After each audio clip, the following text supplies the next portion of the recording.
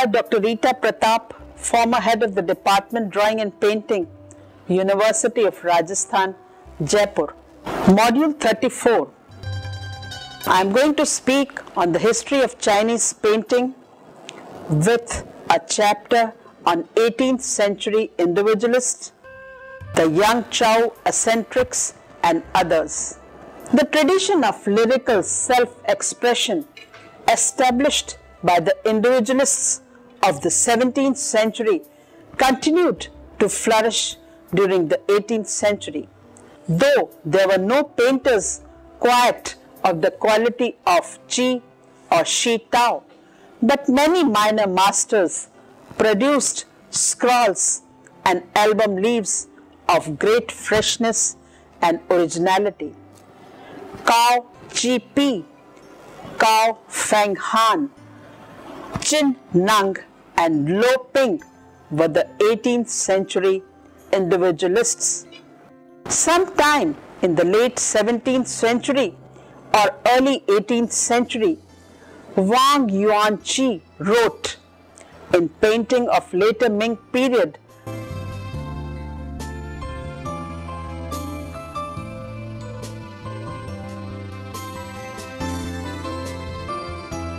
there were mannerist tendencies and degenerate movements to which the Qi school was the worst of all.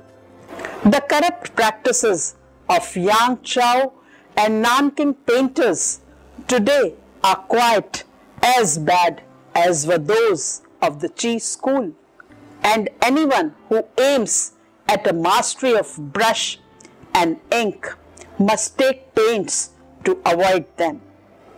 The tradition of lyrical self-expression established by the individualists of the 17th century continued to flourish during the 18th century. There were no painters quite of the quality of Shi Qi or Shi Tao, but many minor masters produced scrolls and album leaves of great freshness and originality. An example of how the new situation affected paintings may be seen in the career of Cao Chi Pi, who was active from 1672 to 1734.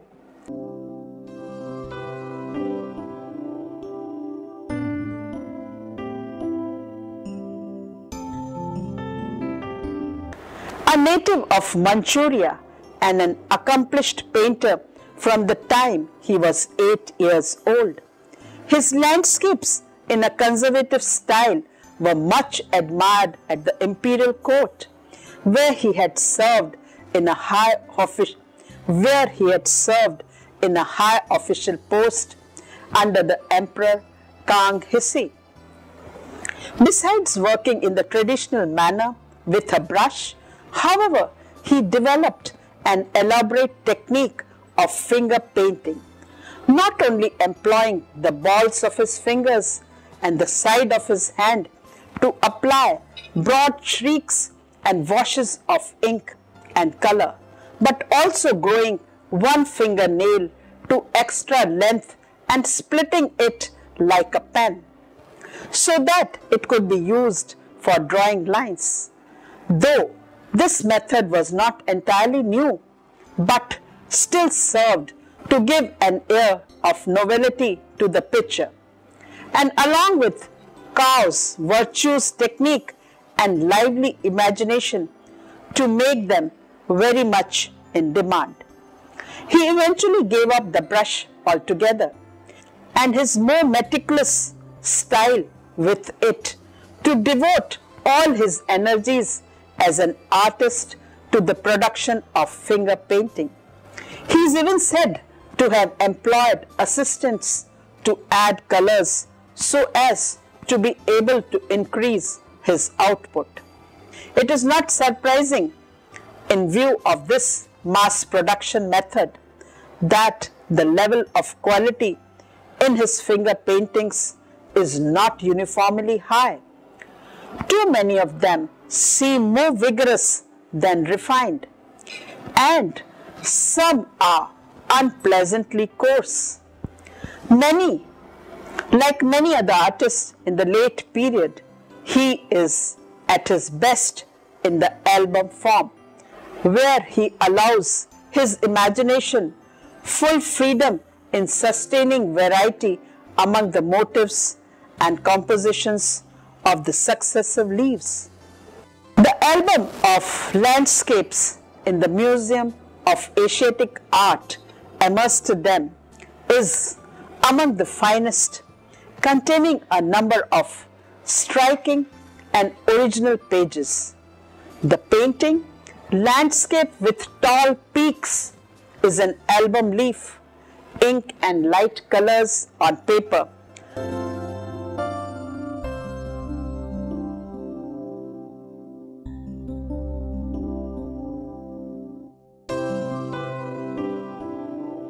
Presents a sinister vista of needle peaks and sickly trees, seen through the smoky atmosphere of sunset. At the foot of the tallest peak, in what should perhaps be understood as a valley, is a single house.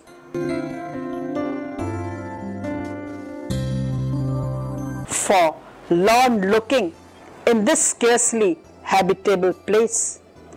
The effects of the finger painting technique are evident in the scratchy line. A fingernail, however skillfully used, cannot produce so firm and continuous a line as a brush can. And in the overlaid streaks of wash, Chinese writers remark that some influence of the Chi school lingers in the work of Cao Chi. His another hanging scroll, titled Hermit by Cao Chi, is painted in ink on paper and at present in the collection of Oriental Museum, Budapest.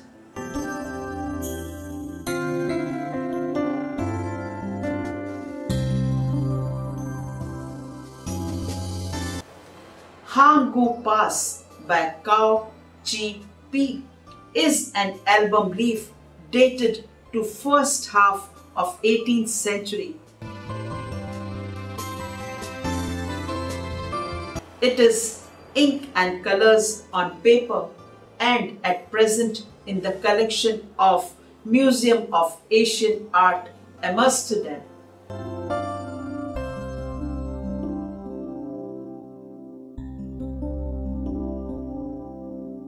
Cao's picture makes one clear that finger painting introduced a high degree of abstraction and that the fingernail could be used for the most varied stroke in the wet and dry ink. With unorthodoxy now so generally accepted, independent inclined artists had little fear or hope of shocking their contemporaries.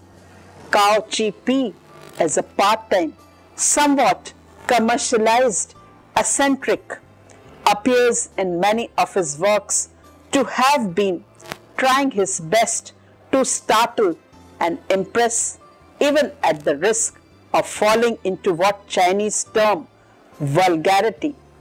Nevertheless, his brushwork, or properly fingerwork, for all its abandon, carries relatively little of true expressionist fervor. Besides landscape, Cao Chi was also noted for flowers, birds, and figure paintings. A more credible eccentric, but another whose wildness often seems forced, was Cao Feng Han. Like Cao Chi, he appears in some of his works as a stylistic conservative, but is best known for pictures in a freer and more extemporaneous manner, especially those done after he had lost the use of his right arm through severe rheumatism and had begun to write and paint with his left. He is seen at his best in the album in the former Abbey collection, Osaka, from which is reproduced the first leaf. The painting, Peonies and Rocks, dated 1734, is an album leaf, ink and light colors on paper, and in the former Abbey collection, Osaka.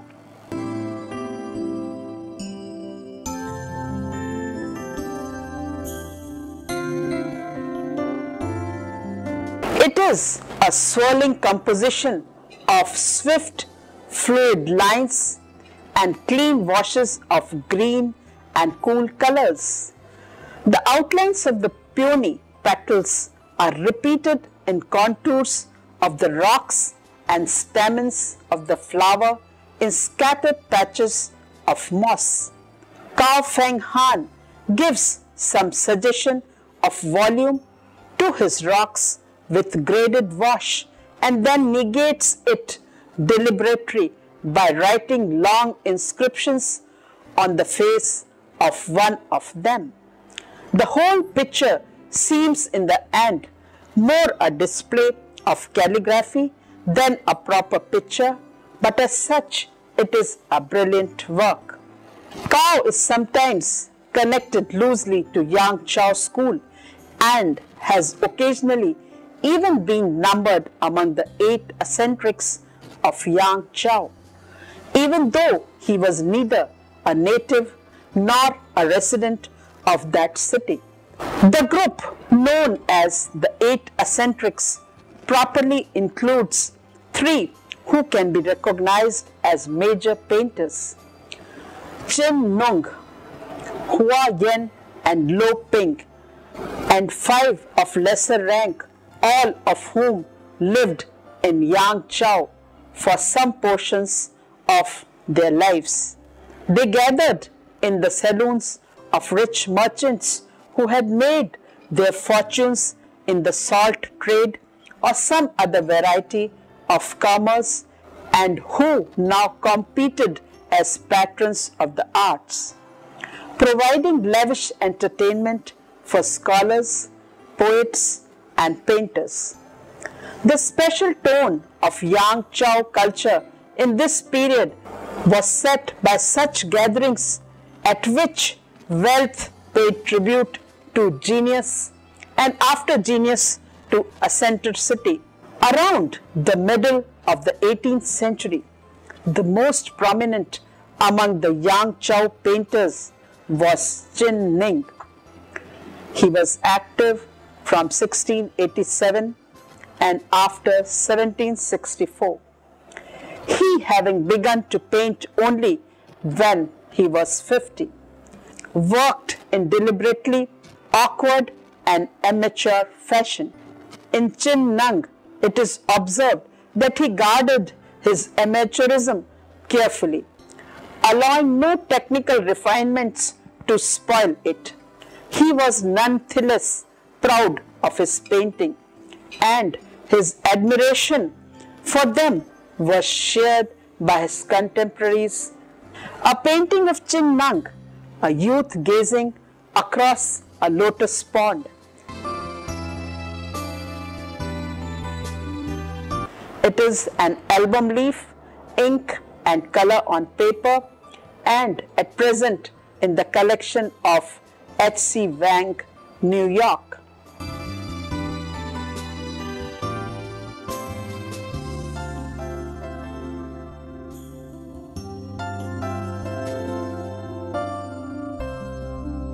This bears a poem in Chin's peculiar square-cut calligraphy, returns to the old theme of man enjoying nature. A youth gazes across a lotus pond from a covered walk, resting one foot on a low stool and leaning on the railing. The figure strikes an ungainly pose, but without revealing in it any very distinct quality of temperament or mood, aside from simple relaxation. Similarly, the oddness of the composition seems not to result so much from the expressionist distortion as from sheer disregard or conventional canons of arrangement. As in his other works, Chin Nung flattens his forms and composes them on the surface in conformity with a special system of proportions. Needless to say, his distinctive brush line is best seen in the drawings of the figure and in the wavering lines of the architecture. Any suspicion that this unsteadiness in the drawing might be attributable merely to the effects of old age is dispelled by the firmly written inscription above. Throughout the picture, and most of all in the lush and colorful setting, the willow and the other trees, the grassy shore, the pond itself, Chin Nung gives the impression of being as aimless and relaxed as his subject and of having nothing more substantial to convey than the warm atmosphere of a summer day. Another painter, Hua Yan, who was active from 1682 to 1765, is noted for brilliant studies of birds, animals, and flowers, in which his light, abbreviated brushwork omits all but the essentials. Among the Yang Chow masters, he is said to be the most versatile and accomplished. His landscapes received less attention. Today, the best of his landscapes, especially those in the album leaf form, can be admired by small masterpieces of abbreviation. They capture something of the lyrism of Southern Sung album leaves, although they are very different in style and reflect a less serious approach both to nature and to the art of painting. Treating familiar themes with a light, sometimes playful touch. It is just this lightness, this hint that the painter himself did not take an entirely serious view of his subject that saves from sentimentality such a picture as the one reproduced here. In one of his album leaf titled An Autumn Scene, dated 1720, ink and light color on paper, and today in the collection of Rear Gallery of Art, Washington, D.C.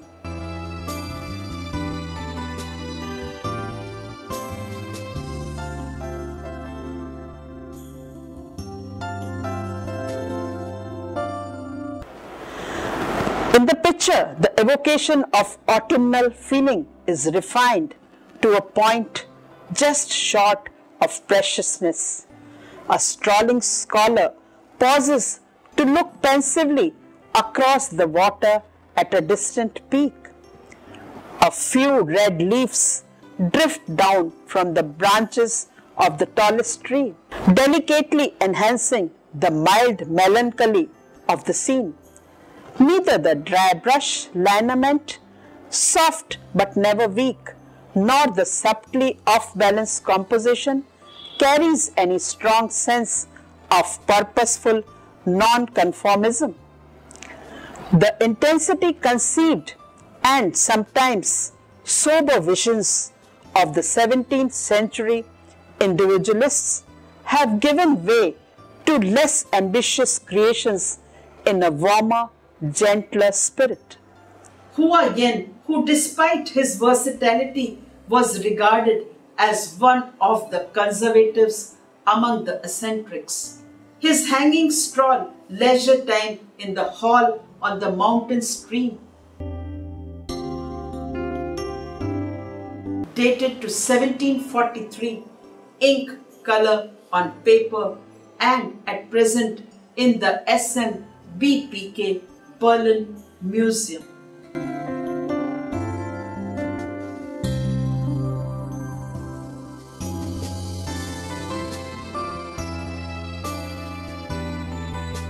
Here, Hua Yen's masterly control of the most varied brushstrokes can be recognized clearly in the hanging scroll.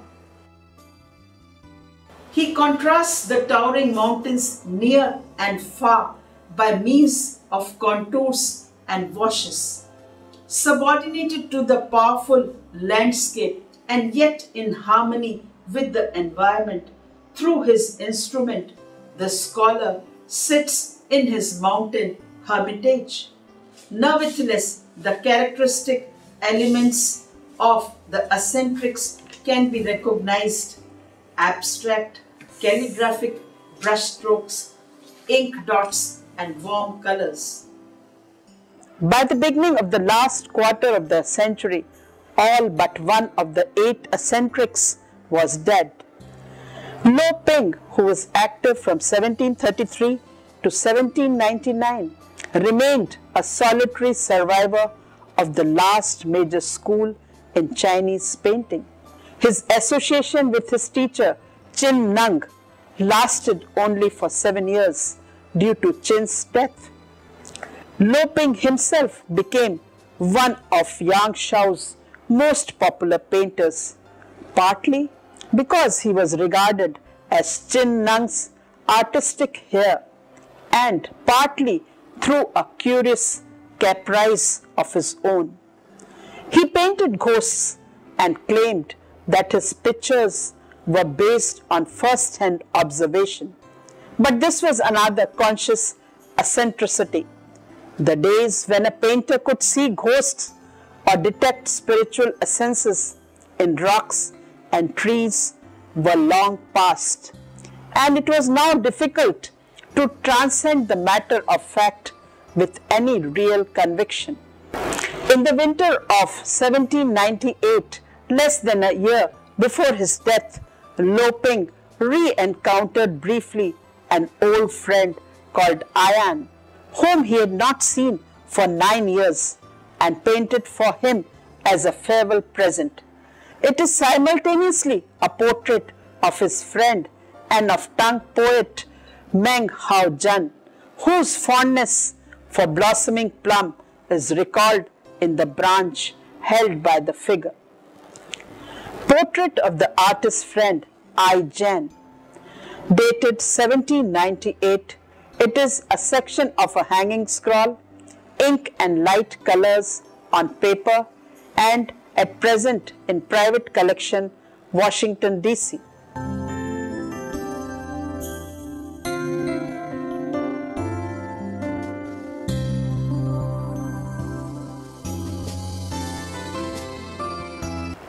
Here, the old man stands beside a fantastically hollowed rock, his head slightly bent, inhaling the fragrance of the blossoms with conscious aestheticism.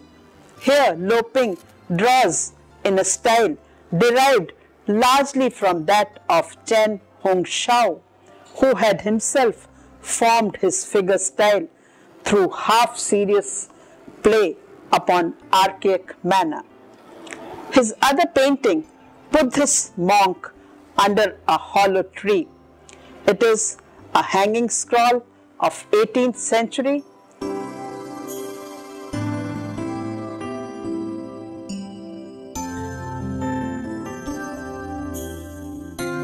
and it is in the Collard Museum of Far Eastern Art. Is also a worth appreciating hanging scroll.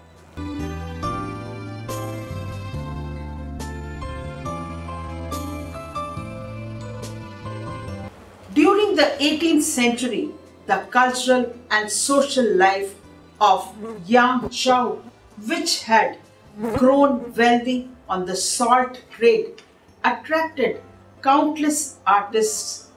It offered not only beautiful garden and landscapes, winter houses, inns, brothels, and pleasure boats, but also all-important patronage.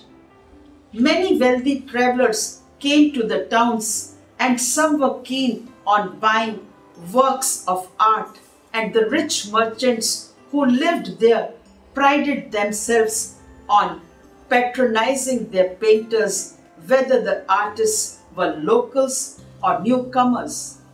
Many wealthy travelers came to towns, and some were keen on buying works of arts, and the rich merchants who lived there prided themselves on patronizing their painters, whether the artists were local or newcomers. As a result of being generally less cultured than other patrons of arts, these new buyers were less firmly tied to the traditional forms that had a very positive effect on painting. Painters could now experiment with new themes and techniques and yet still find enthusiastic customers. The label 8 eccentrics of the Yang Chow, they were called outsiders, was coined in the 19th century and encompasses very different artists.